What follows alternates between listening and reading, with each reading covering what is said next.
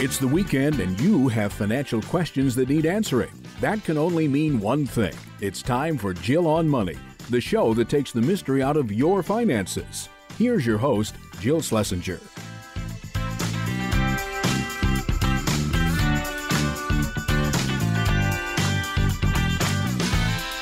Welcome to the Jill on Money Show, the program that takes the mystery out of your financial life. We do that by answering your questions. We are starting with Michael, who's on the line from Seattle.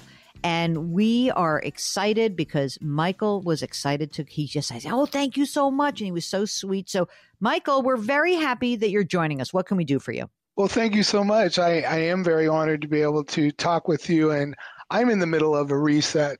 The company that I was working for was just bought out by a much larger organization, and I may be I'm in the process of not knowing, am I going to have a job? Am I not going to have a job? Do I have enough in savings and in retirement? Should I be thinking of early retirement, or, just what my next step should be? A couple of color commentary questions. Was this expected? We found out about it in last year.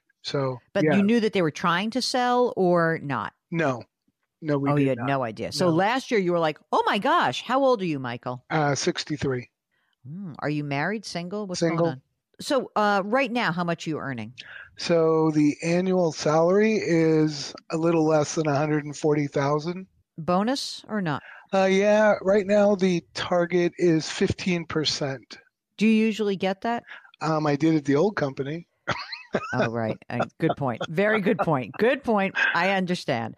Single dude making money all along the way. How much money have you put away in advance of this purchase? So what do we have to look at in case you do get how the technology world says right sized? Right. So as far as cash, including, you want me to include 401ks and let's go backwards. Let's just say cash on hand, like that's been like in a bank account, in a CD. What do you got? 120,565. Okay, calm down. 120. Okay. And what else? Do you have a brokerage account? I have a few of them. Can you give me the total? The total in brokerage accounts is $2,181,155 and some change. All right. So that's all been taxed, all invested. Well, yes. However, some of it we had RSUs, employee stock purchase, and grants that were just cashed out. And so I'm waiting to see what the tax implication of that will be. So with the purchase, all of your stuff popped, right? You get taken out. You don't know the tax liability yet. Yes, correct. And that and so the tax event happened in 24 or 23?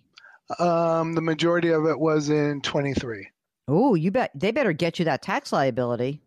Yeah. You got to file your taxes. Okay. So, but some chunk of that is going to be taxable. We don't know how much yet. Yes. Okay. Next question for you. What's in your retirement account? Okay. So I have a few of them. I have This is a theme. You have like a few. You like fews. Okay. Well, I've worked at different places. So as far as like the big one, do you want to know about asset classes or? No, I just want to know. I could not care less. What's the total? Okay. Well, in one of them, it's 1.165945. That's the biggest one. Just give me the first four numbers, dude. Why are you making me work so hard? I don't know. 1.165 million. Yeah. That's in one. And that's all pre-tax, right? Yes. Not Roth. Yes. Okay. That is pre-tax. Next one. The next one is Fidelity, and that's a mixture of past and also a brokerage account. And the total for that is 431,571. What was the rule I just told you? I know. Jeez. I'm nervous. You are? Don't worry. So but that Fidelity, it's old retirement accounts and the new one. The 431 account, the 431,000, 432,000. Yes. That also is pre-tax mostly? Yes. Except for there's an individual brokerage account in there as well that has about 78,000 in it. Okay. 78K brokerage. Got it. But not Roth is, I guess, what I'm asking. Yeah. Yeah. Okay, gotcha. So now we have your retirement accounts, your Fidelity old retirement account plus a little brokerage. You've got your big brokerage, 2.1 million, almost 2.2. We got to pay some taxes on some of that. 120 grand on hand. What other assets do you have? So I also have a house that's about 650, and I owe 158 on that. What's the interest rate on that? 3.5. And this is a house. If you get blown out of work, you want to stay in the house? I have a nibbling that is only 15, and I have to stay in the house until they're in college. Got it. Okay. What about college for the 15-year-old? Yep, I'll be paying for that. Is there a 529 plan or not? There is not. I had started one years ago, but then Washington State was doing something funny, so I got rid of it. And that was one of my questions. Does it make sense to like put 40 grand or whatever it is into one of those now when they're going to be doing running start here soon? And so is it 15 is a freshman right now in high school or a sophomore? It's a sophomore. Do you think that this kid's heading to college to in-state or out of state? Like, what do you think we need to really set aside just, for planning? So I do know they want to go to community college locally. And outside of that, they've changed their mind so many times on what they want to do. But I like that. So we don't want to overfund it because you only have one kid? Yeah. Well, and it's my kid. That's not my kid. Oh. So a nibbling is a non-binary niece or nephew. How would I know that? Nibbling. Mark, you got that? Nibbling, a non-binary niece or nephew. Niece or nephew. All right. I learned something today. Thank you. Whose kid is this? It's it's my ex-wife's great niece. Oh my God. Yeah, it's complicating. Jill, you really don't want to know. All right. Non-binary niece or nephew. Yes. And so community college for a couple of years, but that's it. Do you have any anyone else you're taking care of? Like a sibling, parent, nothing? Nope. The ex-wife is dealt with, right? Yes. Okay. How much money do you think you need to live on in a given year or a month? So right now, expenses are probably, depending on how extravagant I want to be, they're usually less than $4,000 a month. So what is your Social Security full retirement age benefit? Do you know that? I do not. Mark, you have a guess for that? At a 63-year-old who's been making 120, 30, 40 grand, maybe 50, 60 with a bonus? I would say not less than 3,500. That's what I was thinking. I wrote that down, so thank you. So you got plenty of money. So this is all good. We'll get back to Michael in just a second. If you've got a financial question, go to JillOnMoney.com and click the Contact Us button. While you're there, check out our service, Jill on Money Live. For $35, you'll have access to quarterly live webinars and special bonus content. The Jill on Money Show. We will be right back.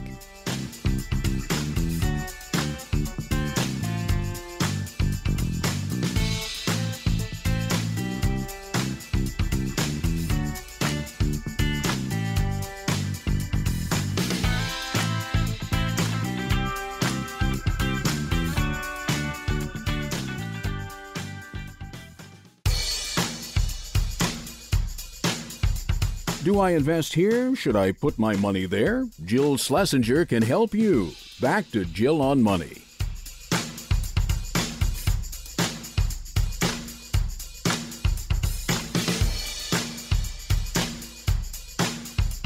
You're back. It's Jill on Money, and we are trying to help you make better financial decisions. Doesn't have to be the best. Better is good enough for me. If you would like to come join us on the program, go to our website, JillOnMoney.com, and click the Contact Us button.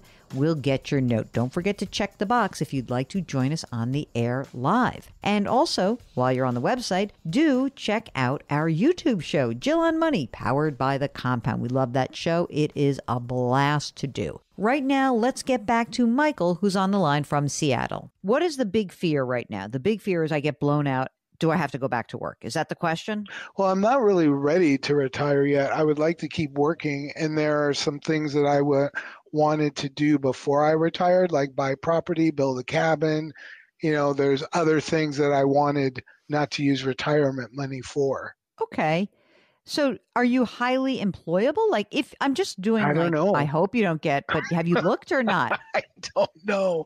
I would hope so. Have you been looking? I have not. Or not? I have not. All right. So time to look. Okay. Even if you don't have to make a lot. So let's talk a little bit about the whole cabin thing. What would that mean in terms of cost? What would you be looking at in terms of cost?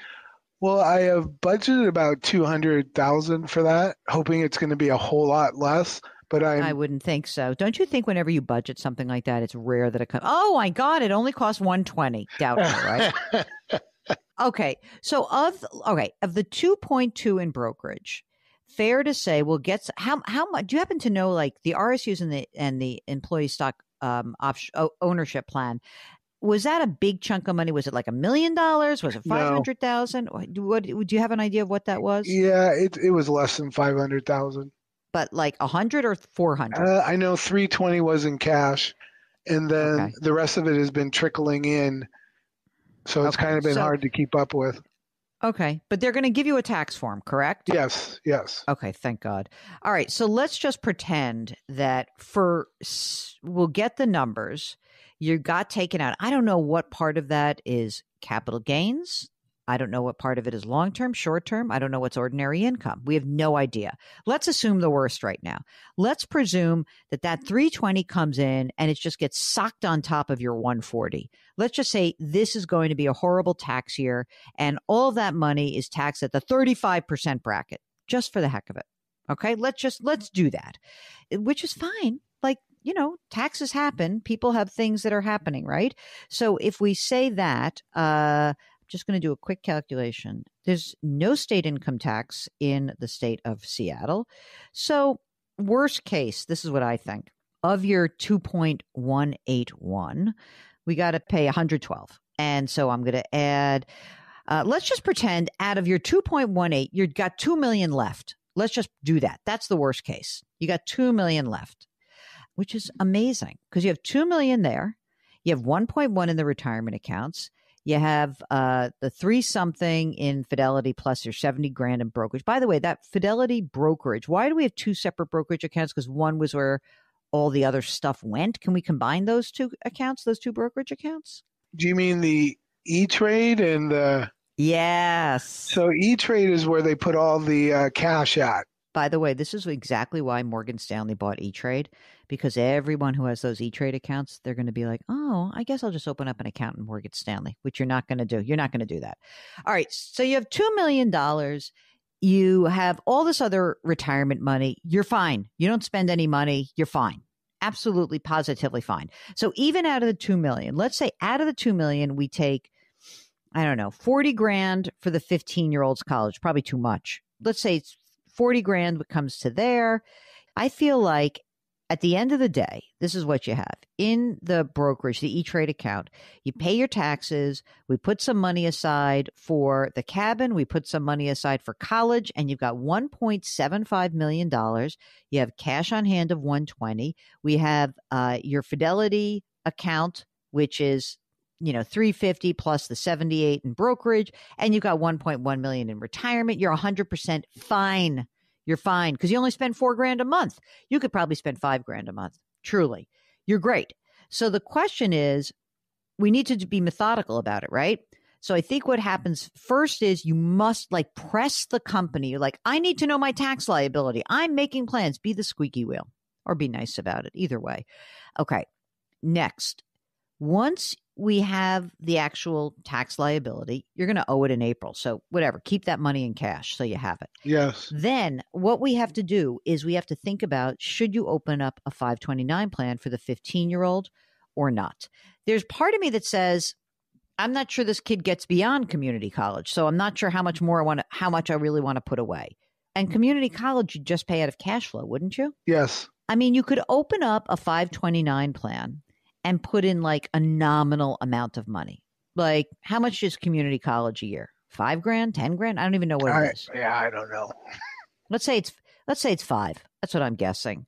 So you put 10 grand in the 529 plan right away. Just get it in there. Let it chug along. And then, in a few years, you'll know more, because probably you'll know more by 16, 17, maybe by the time kid gets a little bit older, maybe doing well in school. And say, you know what? I don't want to do community college. I want to go to, University of Washington, whatever it is. But you'll be able to put new money into the 529. It's just, honestly, even if it's just putting it into the fixed account for a few years, there's no tax liability. So you might as well use that. And then you can go out and buy yourself your cabin and your land and all that $200,000. You can either go out and do that immediately, or what's the time horizon on doing that?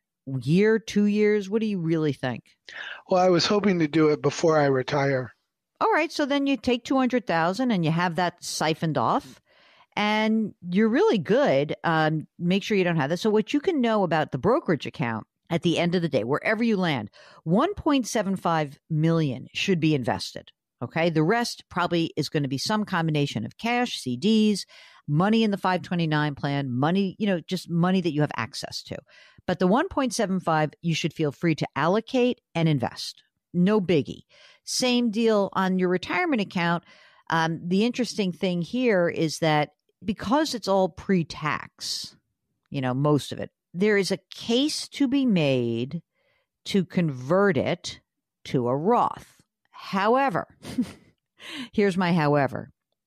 I kind of want to see where everything stands. Like, do I want to really soak up the brokerage account and the cash until I really want to see what happens with college and the cabin? So I think that we don't convert immediately. And I would not go nutty if this place, the new joint, if Newco says, thanks for your service, goodbye, you can get a job. You'll get a job, but you do not have to worry about your income.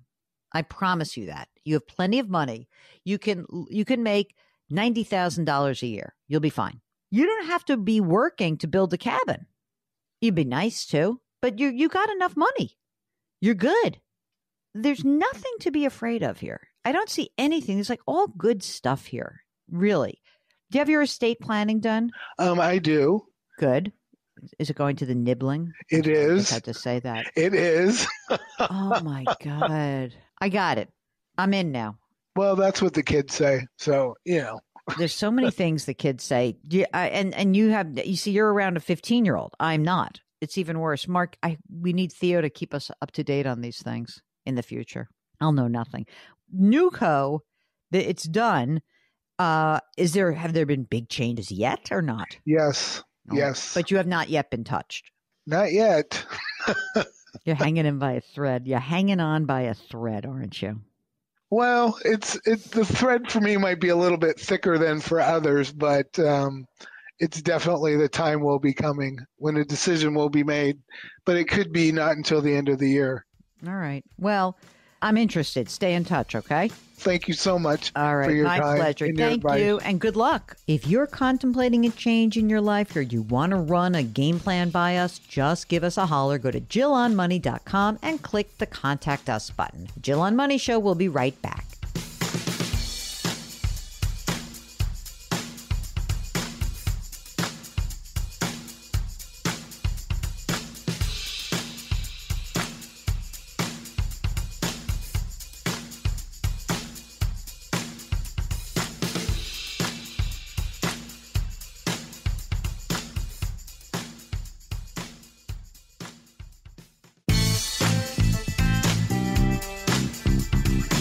.401ks, IRAs, refinancing, she covers it all. Back to Jill on Money with Jill Schlesinger.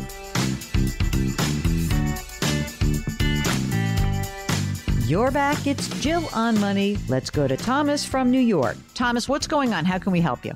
I'm ready to make a transition from being a municipal lawyer to going out on my own. I talked with you guys back in March of last year. I wanted to work some tennis tournaments around the globe. Oh, I remember you. Mark wants your life. Just run down a little bit of who you are and like what's going on for you. How old are you, Thomas? 52. And are you married or single? Married. And how old is your spouse? 51. And is your spouse going to be totally aboard on this plan, or is there some convincing we have to do? No, she's on board. Okay. She will keep working for that health insurance, although I thought she would work more. She's also transitioning she's a nurse. Oh. She works one shift every week in the hospital, but she's on a outreach bus, which is much easier. So she's going to go to that full 3 days a week. How much will she earn 3 days a week? About $75,000. And you'll have health insurance. Correct. Until you guys get to Medicare, right? No, I get a pension at age 57, which includes I can buy into the city's health benefits. Great. So age 57, how much is your pension? 100%, 77,672. How about if I just say 77? So that's 100%, meaning just 100% your full life. Does your wife have a pension as well or not? Yes, a little bit smaller. About age 62, she'll probably get about 30,000. And what's the haircut you take if she takes a portion of your pension, like the joint and survivor number? Do you know it? 100% is about 69,000. Okay. 50% is 73,000. I like that 69. I'm going with 69. Okay. So for 5 years, how much she's going to make 75? What will you be making, traipsing around the globe doing tennis tournaments? I mean, I'd transition into doing some private legal work, which would be the main pay thing. Okay. So how much could we make could you make part-time for 5 years? About 50,000. And I also am looking to do a side hustle. I know Mark doesn't like it. I'm a tennis fan, but I am playing a lot of pickleball, and I'm going to get certified as a pickleball pro instructor. Why? Mark is a curmudgeon. There's a lot of consternation about the noise associated with pickleball. I was watching the Australian Open last night, and I saw ESPN run an ad for this tournament that they're going to be showing. It was like John McEnroe, Andre Agassi. I'm thinking to myself, if anybody is sitting home watching this, you really got to reevaluate your life. Okay, hold on a second. My high school boyfriend, John, who I adore, it's like my best ex relationship of my life. He was a professional tennis player for 5 years, okay? And he no longer can play tennis anymore for a series of reasons. But we were laughing because last time I saw him, he said, because he was first anti-pickleball, because he's like, oh my God, every idiot who can't play tennis can play pickleball. I'm like, I know, but that's fun. It's great. Then he calls me up. He's like, I'm amending my whole pickleball thing. Why? Because he went to an exhibition where he went to see these professional guys playing pickleball. He said it is far more exciting than the current state of tennis. That's a little curmudgeon. You have a pro pickleball league I'm going to hopefully try out for too. Also, Thomas is going to be hustling and he's going to be betting. He's going to be the ringer who comes in and he's going to be like, okay, like $100 a match. Okay. So Thomas, if you're making 50 grand plus your pickleball income, your wife's making 75 grand. Will that be enough for you to pay your bills for the next 5 years? Yes. Total. You're fine, right? $5,000 a month is our expenses. Oh my God. Fabulous. You have a place in New York, right? Correct. How much is it worth? About $450. Mortgage is paid off. Okay. Let's talk about what you've saved so far. Let's go in deeper into this. So besides the 2 pensions, which are great, by the way, tell us a little bit about savings. Okay. I have about $769,000 in a 457. About $150 is Roth. My wife has about $525 in a Fidelity, mostly pre-tax. I have in Vanguard 126 in a Roth IRA. In a brokerage account, I have $320,000 in Vanguard. And what about cash? About $120K in emergency savings. Great. All right. So, just so we lay this out, I've got my great money reset for you, Thomas. So, when are you giving your notice? Are we done? Like we're really done? Sometime in the next couple of weeks. I'm working the Miami Open, so in March. This is so great. Okay, so you give your notice, and you have some part-time income. You guys are fine at age 57. I think you're going to probably want to do the joint in 100%, just because she's a woman. She's going to outlive you. We want her to not worry. It's not that big a haircut.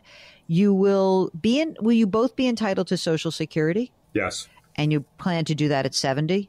My wife has cancer in her family, so she's thinking about taking it early, although I don't know if she will at 62 or not. I mean, that's another reason I was thinking about taking the 100% joint survivor. Yes, absolutely. When you look at this, do you get anxious or not? I mean, a little anxious. You guys have kids? Yeah, I have 2 kids. One's a nurse. He was working in the city. It didn't work out. He's back home looking for his next job. Okay.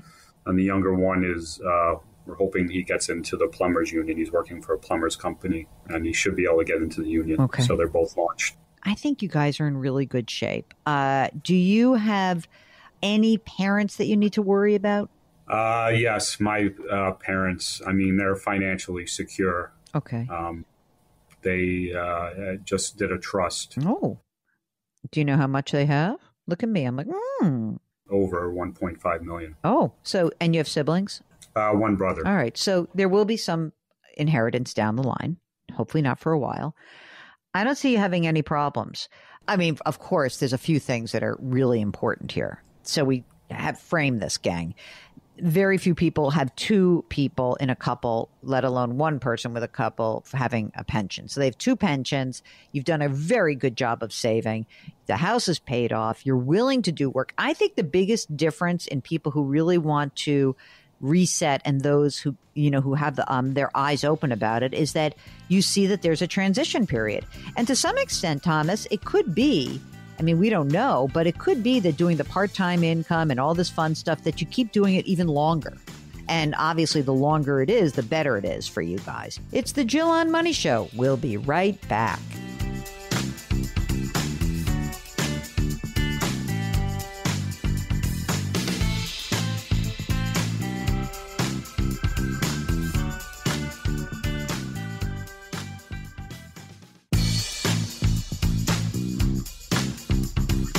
Welcome back to Jill on Money, where Jill Schlesinger takes the mystery out of your finances.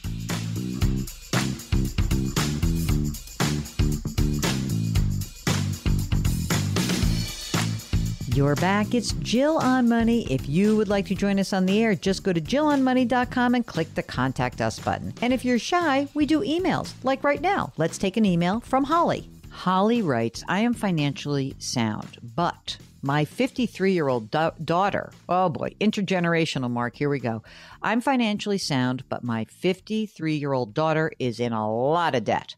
She wants to figure out the best way to consolidate, making one payment rather than several. I gave her $15,000 for her birthday. She paid off her lowest 3 or 4 cards. I guess she means the lowest outstanding dollar amount. She looked into loans. One wanted 20% and, so one was at 20%. Another one was 8% before it morphed to 36%. I've watched you for years on CBS. I know that you gave a talk about the best way to get out of debt. I wasn't taking notes because I didn't realize I would need to help my daughter. She writes, I could pay this off, but I don't want to because she really needs to budget her spending. But I want to help guide her towards independence. She's getting more and more depressed. I want to help. I want to support her and be there with love. But as with many financial problems, this is not just about finance. She says, my daughter wouldn't come on the show. She's embarrassed, mortified. She doesn't want others to know the mess that she's in. Now, here's the thing. I get where you're coming from, Holly. I would like to know some questions that I would ask about your daughter. And I would ask her to her face, hey, how'd you get into this debt? What happened here? Did you experience an event? Was it health? Was it loss of income because you lost your job? Was it a divorce? Sometimes when we can get to the root cause, we can better prescribe the way to get out. I think that the real idea behind getting out of debt is having her go through the money that is coming in, the money that is going out, and really understanding what's happening in that cash flow. And can she identify a little bit of money that she can allocate towards the highest interest debt? That's really important. I think that sometimes we just I know we like the idea, I just want to get rid of any debt. But, a small amount that's maybe on a 10% card, it feels good to pay that off, but I'd rather her work her way down if she had a 24% debt. I don't know about consolidation, and I don't even know about paying it off for her. Maybe that would work. I would want to make sure that you're not sacrificing anything. And I'll tell you what, I would be willing, Holly to have her come on and just talk to me, and we'll change her name. And I would really hope that she would understand that we do not judge. So maybe give us a holler back. See if I could just have her come on, or maybe even have you come on and answer these questions, and we could change a few of the facts so people don't recognize you or her. All right. I hope that helps. This is from Gigi. Quick question. If I'm a high earner and diligent saver, would it make sense to contribute to an after-tax brokerage account or max out a pre-tax 403b? Oh, listen to this. There's a lot of saving here. We already max out Roth 401k and a Roth 456 defined. This DCP must be a defined contribution plan. Assuming the money grows for 20 years, would I be better off using a brokerage account and paying capital gains, or pay ordinary income and have RMDs on the 403b? I'm going to answer that question, but just so everyone realizes, this is combined household income with spouse, $400,000, 43 years old. They make side hustle income, $120,000. Expenses are $10,000 a month. They got a lot of money saved. They've got $1.2 million in retirement accounts. Also, she gets a pension, and they've got, oh my God, they got tons and tons of money. So they got no mortgages, lots of houses, everything is great. You know what? Here is what I would say. If I were you, I'd use a brokerage account. That's what I would do, because required minimum distributions are going to be kind of hefty because you have money that is already pre-tax. So I think that it would be much, much better for you to pay that capital gains rate. And even if we have a sunsetting of the current tax plan and we sunset back, capital gains will be cheaper than whatever your income tax bracket will be. I can almost guarantee that. So I would say easy answer would be, please think about the after-tax brokerage account. I know you're going to pay a lot of tax, but I think you can handle it. Okay, this is from Linda. Hi, Jill and Mark. Thanks for all that you do. I've been a dedicated listener since COVID. You are both wonderful. Oh, that's so nice. Like Mark, I recently bought a house with these miserable interest rates. Mine is 7 1/8. My remaining loan is $240,000. It's 30-year. My current plan of attack, I pay my monthly mortgage biweekly and then also pay $4,000 a month toward principal. Geez, that's a lot. Hold on. I'm considering increasing it. I have a strong emergency fund, cash reserves, which earn 5.25%. I legit hate this interest rate so much. My current plan is to keep it up till I can refinance. I'd love to pay the house off in 10 years or less. I'm 51. I make $150,000 a year, separated, 2 kids, 1 kid launched, rocking it in New York City, lives Midtown, and other almost done with college, doing great things. College covered. Love your reaction to my plan and advice you would offer. All right, Linda, listen to what I'm about to say. Stop the insanity. Do not make extra payments on this. Because if you're going to refinance anyway, get that money to work. That $4,000 a month could be put into some gorgeous brokerage account and maybe even your retirement account. Stop it. Stop paying biweekly. This is not the right strategy.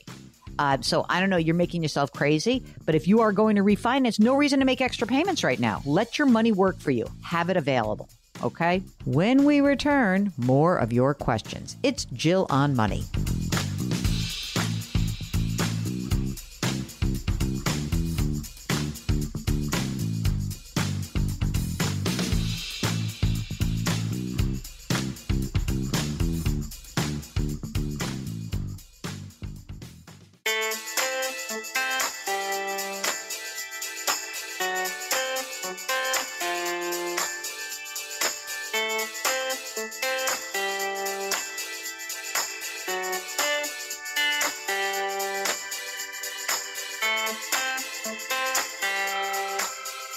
You're back. It's Jill on Money, and we love answering your financial questions or helping guide you as you're going through your life and trying to make big decisions. Maybe we can just be a voice of reason. If that's you, just go to our website, JillOnMoney.com, and click the Contact Us button. All of our content lives there, so check it all out. Okay, let's finish up this hour with a note from Sonia.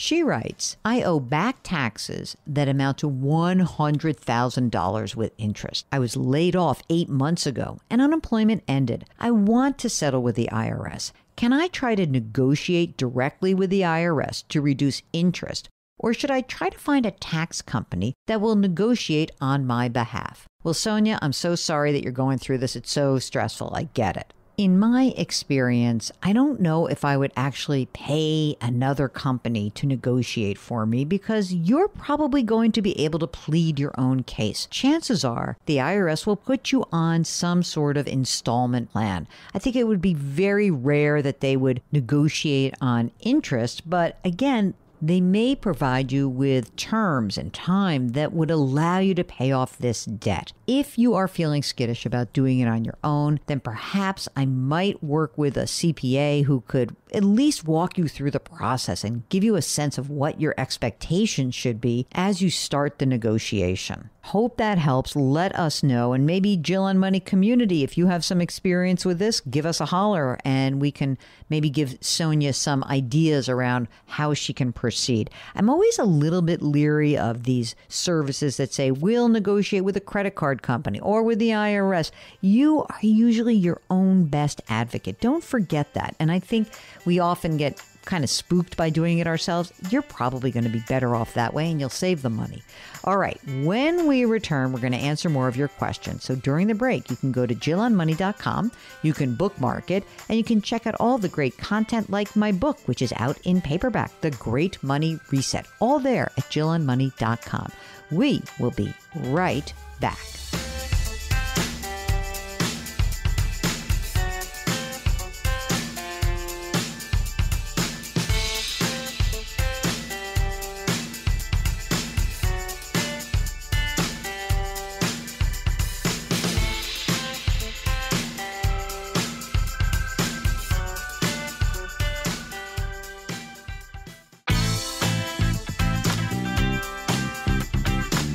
It's the weekend, and that can only mean one thing. You're listening to Jill on Money, the show that takes the mystery out of your finances.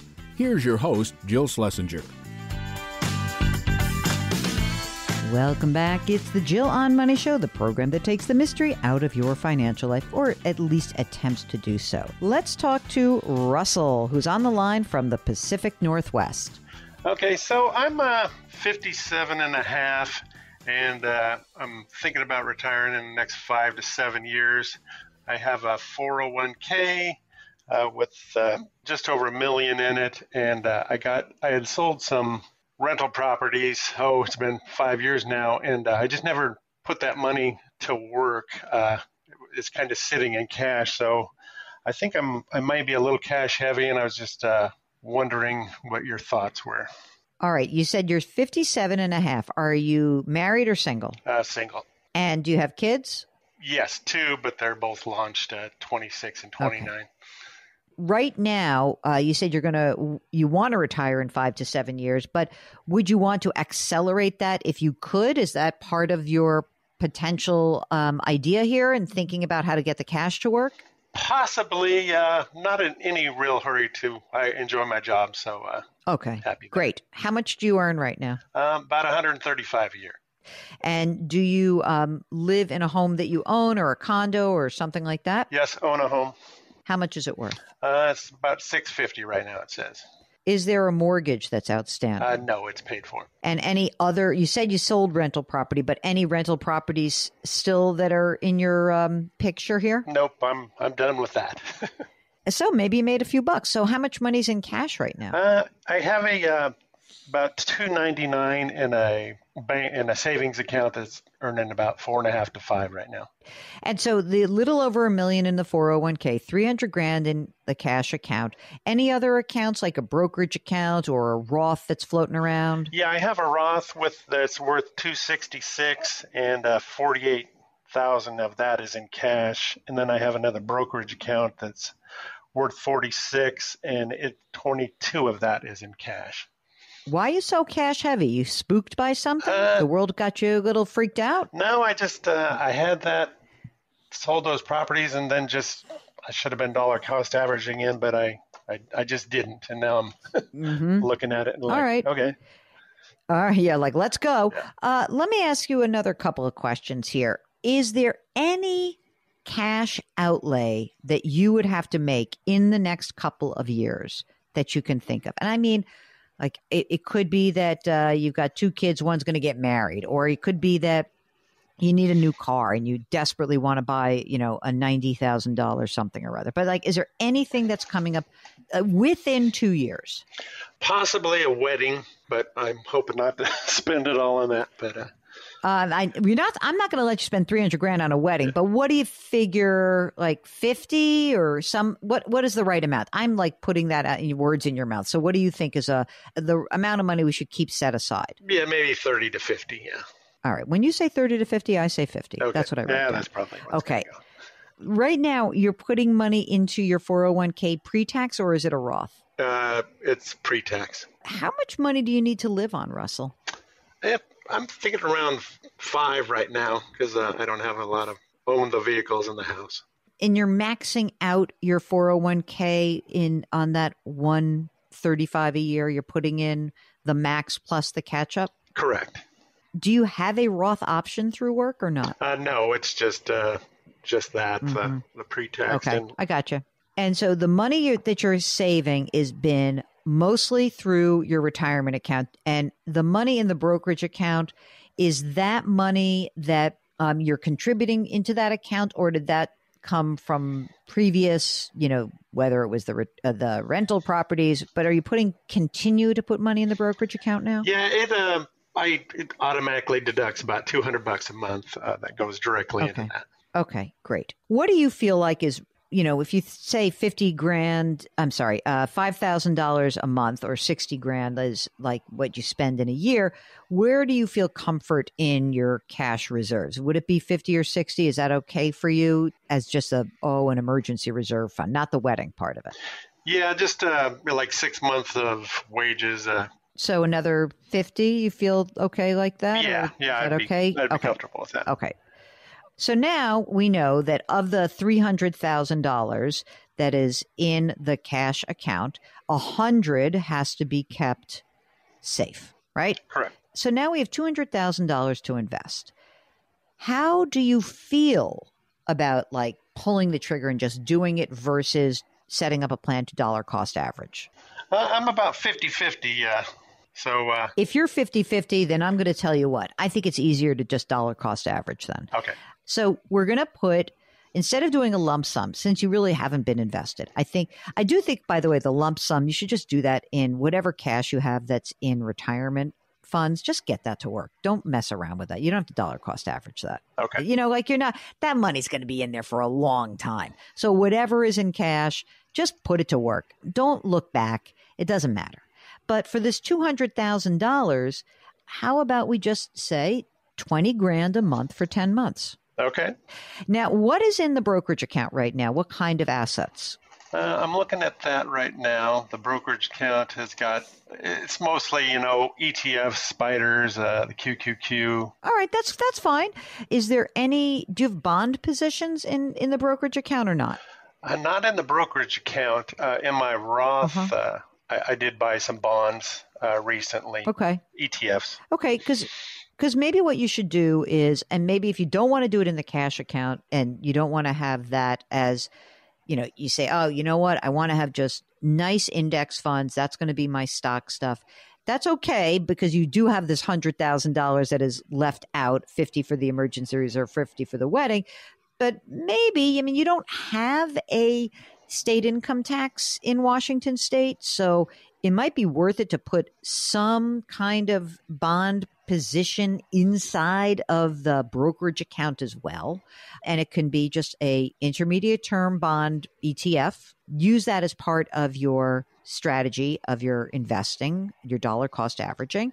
I would really encourage you to make sure that this gets done. Here's what's going to happen. The first time the market goes against you, you might stop yourself and say, oh my God, right. I don't want to get this. But you don't have to worry. You're in really good shape. You've got a lot of money. We're going to get the money to work. And you don't have huge expenses, as you said, especially considering you're going to work for another 5 or 7 years. Will you be due any pension from this job? No. And the Social Security benefit, have you looked at that? Yeah, it just, I did the quick calculator where you put your current salary in, and it came out like $3,800 a month, something like that. I mean, you're going to be fine. So we're really just investing for you to be more efficient. And also because I know the cash is going to be like, what's great is you're like, oh, it's at 4.5% now. But as soon as it goes to 2, you're going to be bummed. So I think we get you on the dollar cost averaging 20 grand a month, pick a few funds, exchange traded funds, index funds, get that money in there and get that money to work. And for the 100,000 that you're keeping out for the emergency reserve and the wedding, you can do a couple of things. You might say, let me just throw this into a 1-year CD. When do we really think a wedding could take place? So like in 2 years or 1 year? 2, I'm guessing. So maybe you throw it into a 2-year, put the wedding 50 grand, put it in a 2-year CD, and your emergency reserve you can keep is cash if you'd like. But really, you're in great shape, man. Just like, let's get it going. If you would like to join us on the air, just go to JillOnMoney.com.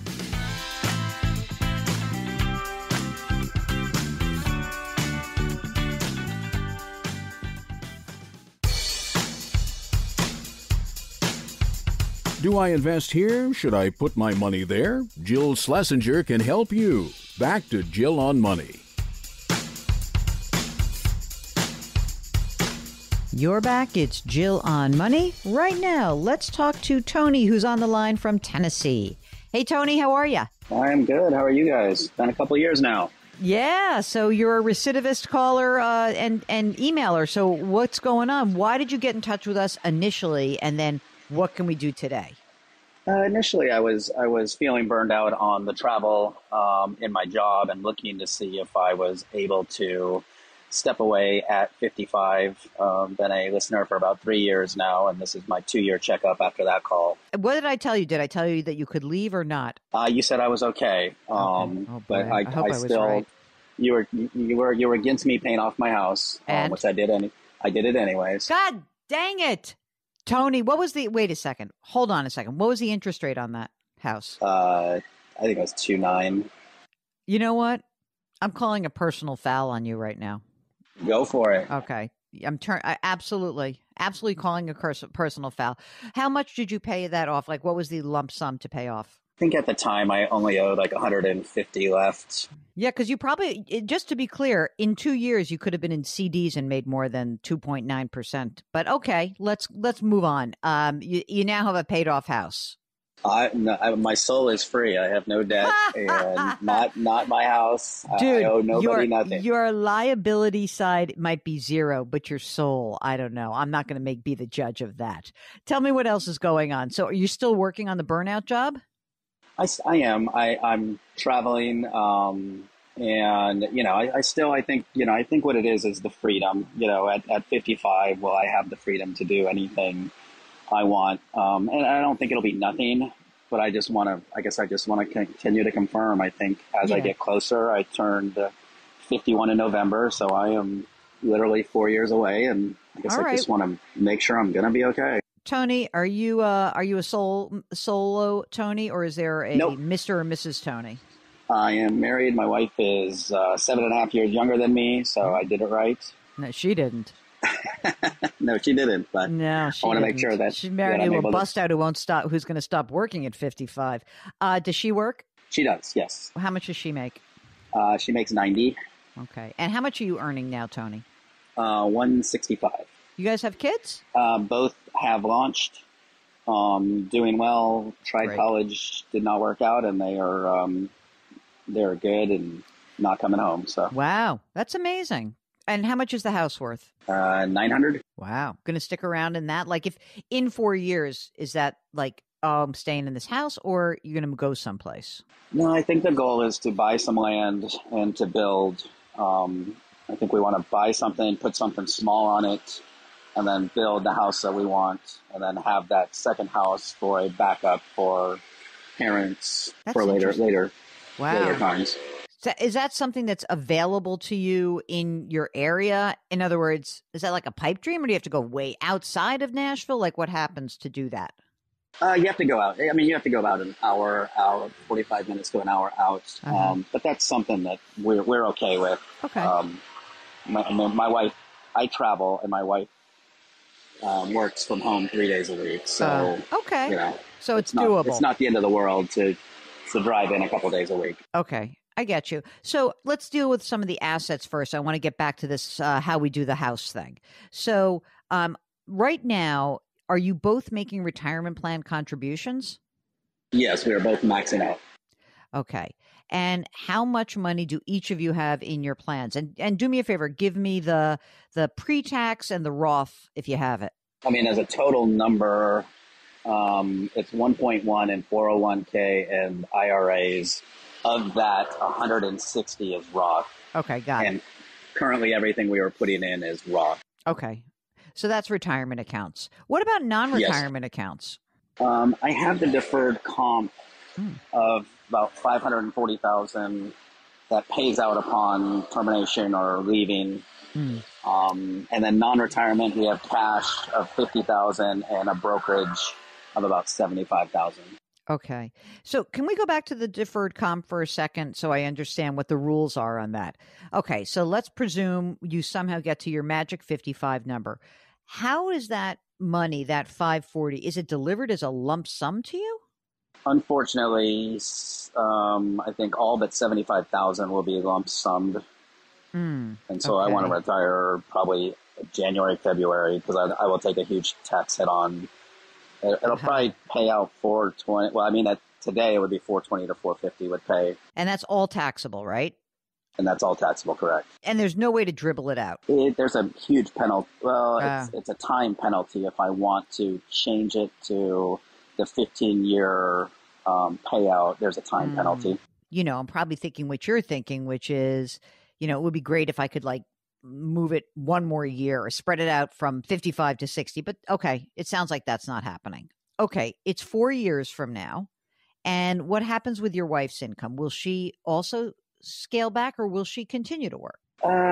She sounds like 70-30. Like, I think she wants to do, it's not that we don't want to work. I said, I think we want to do less. And so when I asked her last week, and, you know, I said, okay, when I step away, are you going to step away? Or are you going to keep working? She's like, I think I'm going to step away too. So, okay. So from your age 55 to your age 65, what's the game plan for health insurance? Do the Affordable Care Act or work enough hours someplace to get health care? The company I work with, that's one of the benefits, is I've been here long enough that I qualify for their retirement insurance. So I get to stay on their plan at their rates until I go to Medicare. That's awesome. So you get those 10 years. We have to worry about your wife for the end of, you know what I mean? Because to account for the 7 years, but we'll deal with it, right? We'll see where we are.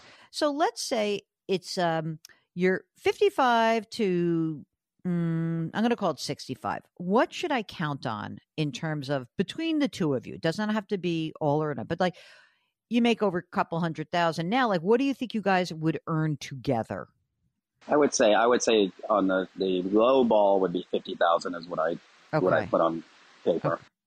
And without your mortgage, what do you estimate your expenses are? Currently, we don't hold back much, but we're not spenders. Our current budget's $7,000 a month. It could be $3,900 if we buckled up. What? But, you know, what do you mean? Where's that extra $3,000 going? Like my allowance is probably $1,000 a month. Her allowance for what she wants to shop and do is $1,000 a month, and then just house stuff.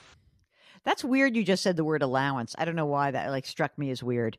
Well, because I don't want to judge where she spends her money, or the same thing. It's like, you spend it on anything you want. You want to buy, Rolos? Go ahead.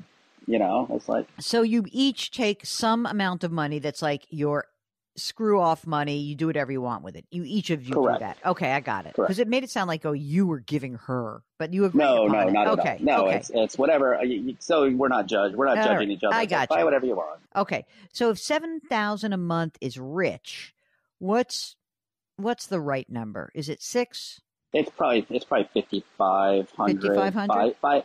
$5,000 would be pushing it, and would be. Let's say. I guess what I've found is when we get to that level for what we make and what we've done and how well I think we've done, it makes us. It's almost punishing ourselves. Yeah, I think we need to live now and live later. Let's say $6,000 then. Let's just do $6,000 a month. That would be our expense number. So right now, tell us about how you're saving, you're maxing out for your retirement plan. Are you also putting money into the brokerage account actively? Yes. How much are you putting into the brokerage account? About $2,000 a month. That just is extra money that I just throw at it. That's great. So I'm sort of thinking out loud here. If Tony is going to retire in 4 years and already has, let's just call it $1 million in pre-tax and the 160 in Roth, there's cash, there's brokerage. Considering that you want to step down early, I feel like it might be better for you to not put as much money into your retirement account and put it into your brokerage account because you are going to need it. If you have a financial question, just go to JillOnMoney.com and click the Contact Us button. The Jill on Money Show. We will be right back.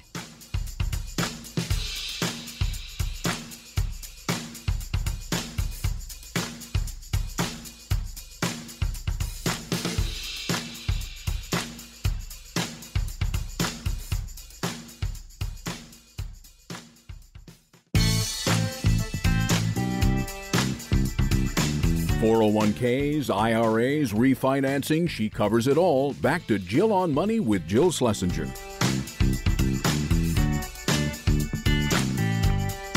You're back. It's Jill on Money. Let's get back to Tony from Tennessee. So in 4 years, you're both done. But between the two of you, you make 50. We know that you need, let's just say we need another 40 grand out of the account. Maybe it's 35, but whatever. You need your $72,000 a year net in expenses, right? I'm going to make it 75 grand. So we need 25 grand a year from the net proceeds of the deferred comp, right? You're going to have 350. So we'll have 75 grand a year for 4 years. I'm not inflation right. Adjusting this, right? So this kind of gets us there, right? Because it's close. You can't go crazy investing this money, obviously. You know what I mean? Because we need 300 of the 350. So, you could do something. We'll have to see when you actually are retiring and what the environment is and whether you should buy CDs or buy some laddered bonds. But of that 350, 300 is going to be used to plug your cash flow hole. Unless you're making more than you think. You know what I mean? But let's just, right. Let's pretend, for all intents and purposes, let's pretend that of the 350, you burn up 300 by the time you get to, say, you're 60 years old. How does that feel? It leads me to one of my other questions, and I listen to you on a regular basis, obviously, and you went off on you don't rant, but you went off on a rant on Social Security at 62 a couple weeks back, and what you said was like you guys have to stop taking it at 62. Can you help me understand? Because the calculators that I use, I mean, it doesn't seem to make that big of a difference. Is it a different philosophy that I'm missing? Well, are you in terrible health? I have an autoimmune disease, but I don't think that's terrible. Okay. I think it's manageable. So the deal is, sorry that you have that. First of all, that sucks. The deal about Social Security is when you take it at 62, you get a 25% reduction for life. So it's just a rotten deal. If we get you to age 67, your full retirement age, then you've got a higher base on which you get a cost of living adjustment every year. And for you guys, it's going to be important. That Social Security is going to be important to you.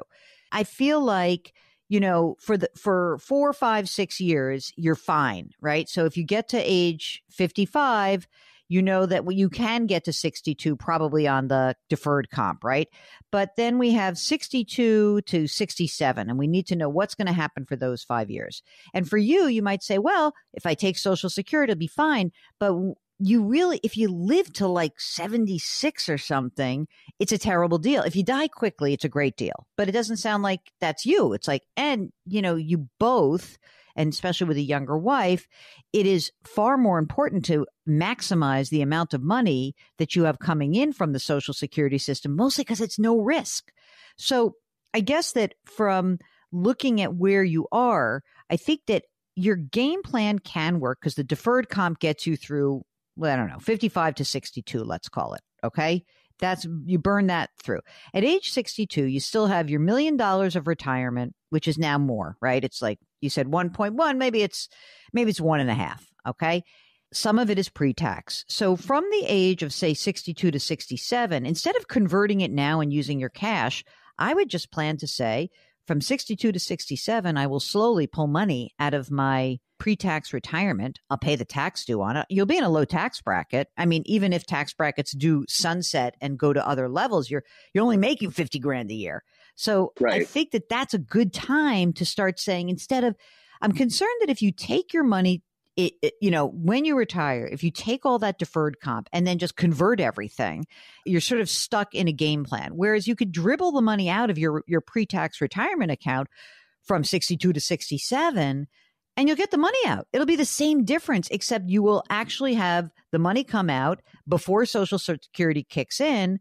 And I think that'll probably get you pretty close. There's one wah-wah in this whole scenario. And let me just say what it is. The idea of buying land and building the house that you want, 45 minutes to an hour outside of where you live, is a game plan that is workable if you have the equity from your house. It is not a game plan where you maintain a $900,000 house. It would be really tough to build a case of how it could work for you to have all of the money that you have, using that for your cash flow and you're looking ahead, but then dipping into that to build the second home and maintaining the primary. So could you live with building your land and your house after selling your $900,000 asset? Is that a possibility? Yeah, I think the plan is there's two ideas. One is to go buy the land now and then decide what we want to do. Two would be to buy the land, go ahead and sell, put a manufactured home on the land, something nice that the parents could move into later on, live there for a year as we build. So really, we would have a lot of open cash, but we would be using it to build. Mm-hmm. So I wouldn't want to maintain both. Yeah, okay. My primary and build. That wouldn't be the plan at all. Mm-hmm. It's either buy the land and wait. And I guess that was one of my questions, is like, if I wanted to do that, would I want to do a HELOC or do something silly like that? No, you screwed me, because I want my $150,000 back, don't I? Because you had $150,000 and you paid it off. You paid off a 2.9% loan. What's a HELOC now? I have one sitting there that I've never used. It's at 9%, but it's silly. Yeah. So you see why the whole paying off feels good in the moment, but now we're not going to do that. Okay. I'll tell you what I think. I think not buying it right now makes more sense. Let's see what happens with your in-laws. Let's see what happens with all these older generation. I feel like we're making a game plan with with a few too many open unknowns that will be knowable or at least more knowable in 4 years. Don't you think? Like that we'll just have more information. So I would rather wait and not do anything. Look, you're going to tell me, well, real estate prices are going up. Nashville's so hot. Okay, if something fabulous were to come along, I guess. Of course, that's also a reason to kind of skip the retirement contributions and build up the brokerage account so that you have more access to cash that has already been taxed. If you need to run an idea by us, a scenario, a plan, all you need to do is go to our website, JillOnMoney.com, and click the Contact Us button. We'll be right back.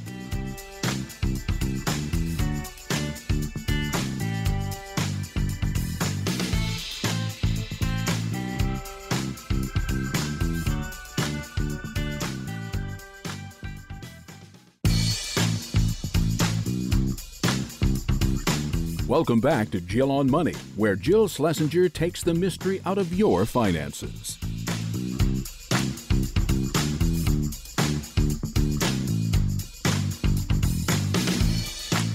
You're back. It's Jill on Money, and we are here trying to help you make better financial decisions. So if you need some assistance, or you just got a big change going on in your life, or something's coming up and you just want to run an idea or run your game plan by us, all you need to do is go to our website, JillOnMoney.com, and click the Contact Us button. When you do that, a form will pop up and you complete it. That's an email. So for shy people, of course, we do emails from time to time. And then if you would like to join us on the audio show, you check that box. And if you are really feeling bold, all you need to do is check the box to join us on our YouTube show. So it's video. Jill on Money, powered by The Compound. Just check off that box as well, and we'll get you on. All right, so we did say we like to talk to shy people too, so let's do an email. This is from Christy, listens to the podcast daily on her commute to work. She lives in the New York City area. My husband has become incredibly interested in options trading. I was an options trader. You're talking to the right girl. He is considering a new endeavor. I'm not sure that YouTube is the best source of advice here. My husband is incredibly capable, a PhD level scientist running a research program at a top medical school in the country for many years. I don't think he's got the foggiest idea how to get more education, formal or otherwise, in order to make this his next endeavor. I'm terrified that in his excitement, he'll lose our life savings. I know that you were an options trader once. Yes. Given your experience in our NYC residence, could you recommend a way for him to get more information from credible sources? Yes, I can do that. Give me a second. Most of what he brings to me comes from random internet sources. To be frank, they seem like scams that promise to teach you all you need for 10 grand. While we have the money, I feel uncomfortable that many of these companies don't seem legit. Also, Jill, am I crazy? Their websites are all of trader success stories, and they're all men? Yeah, they are. They're dopes. Anyway, this is likely far removed from your normal question, likely not fit for your show. Yeah, it's fit. Everything's fit for the show. Any advice you could give would be much appreciated. Okay, I'd love to talk to your husband. How about this? I'm going to give your husband carte blanche to get on the show with me. First of all, there are many wonderful books that he should be reading to familiarize himself with options, okay? And this, you don't have to take a course. You don't have to take a course, all right? And anything that promises you to get rich quick is useless. It's absolutely useless because it is just a scam. And if he's so smart, he is not going to need a course to do this. Hold on. I'm going to just lean over to my bookcase for a second and look at some of these titles. Stand by. Yeah, I got like 6 books in my bookcase, and they're all really, if you understand statistics, and I think as maybe he's a researcher, he probably does, that's kind of the key to options. But here's the real issue. Christy, I would like to talk to both of you at the same time so that we can come up with a game plan for how he could do this and experiment without blowing everything. So the first thing that has to happen is, as you know, in a great money reset, is we have to see where you are today. And that would mean that we look at how much money you guys have accumulated and whether or not there is some fraction of that we could, hive off to create an options trading account where your husband starts learning whether or not he can really do this. I would never give up my full-time job for this. The last person I know who told me about this, just to be clear, is somebody who got caught up in the Madoff scandal. And she told me all about her grand idea about how she was going to trade options to make money. And, not only did she lose her big fortune with Madoff, she got a bunch of it back. She then very quickly found a way to lose about 40% of it trading options. So there's your scary story. You're right to be nervous. He is really fooling himself. And just because you actually have a PhD doesn't mean you have any common sense. That's my 2 cents. Hi, Jill and Mark. This is from Nolan. Inspired at least in part by listening to your Annie Duke interview, I decided to take the plunge and leave my job of 13 years last spring. The reason I mention this is that at the time I was between positions. I had spent down a good amount of my cash reserves, so I spent much of the year building those back up. As a result, I hadn't maxed out my Roth IRA for 2023. I understand I have until April 15th to do so. I have about $3,000 left toward that max, and I have a plan to make that happen in time. That said, a comment from Ed Slott on the Jill on Money live event got me thinking. Would it be better to spend that $3,000 as tax due on a traditional conversion rather than simply invest it directly? If my back of the envelope math is correct, I could convert about $13,000 in assets with this amount and remain in the 22% tax bracket. Wondering your thoughts on the upside and downside of each option. I'm convinced by Ed's arguments that tax rates and brackets are likely to go up in the future, and realistically, this may happen January 2026. So I'm motivated to get as much converted as possible. I'm 46, married, no kids, 319 grand in investments, about 2/3 stocks, 1/3 bonds, all low cost index funds. Okay, 75% of my money sits in a traditional IRA, 2% in a 401k, 15% in a Roth 401k, blah, blah, blah. No pension, estimated monthly Social Security benefit at 67, almost 3,000, 3,700 at 70.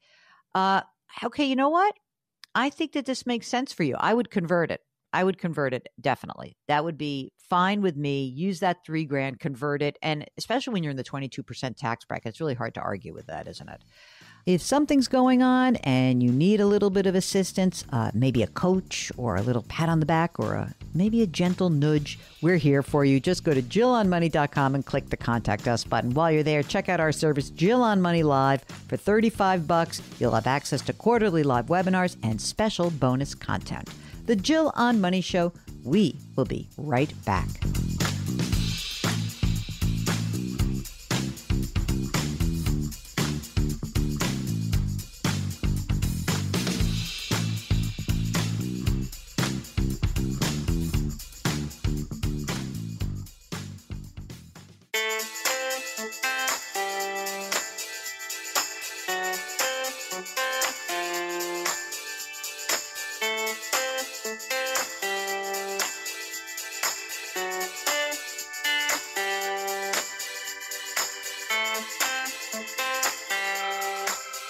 You're back. It's the Jill on Money Show. And before we conclude this hour, let's do an email. This is from Anonymous, who writes, what is your opinion on QLACs? QLACs. I'll explain this in a second, gang. Are they a good strategy to reduce required minimum distributions for baby boomers who may have too much stashed away in pre-tax 401k accounts? Or are they just another annuity to be avoided? My understanding is that you can divert up to $200,000 from a 401k until your 80s to reduce your RMD, and that if later used on health expenses, taxes could be avoided. Is this a too good to be true sales pitch? Well, I had to go brush up on my QLACs, to be honest with you, because I couldn't really remember all the details.